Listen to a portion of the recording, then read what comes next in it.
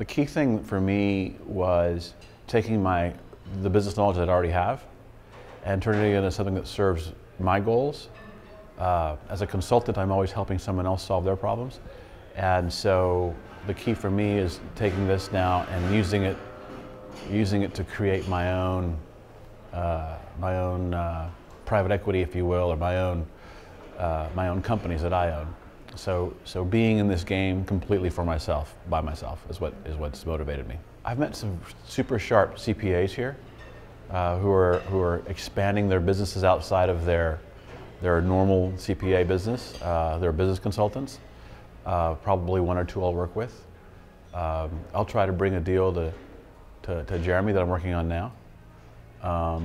And I've started conversations in the last few days with a set of shop owners that I know about putting the businesses together.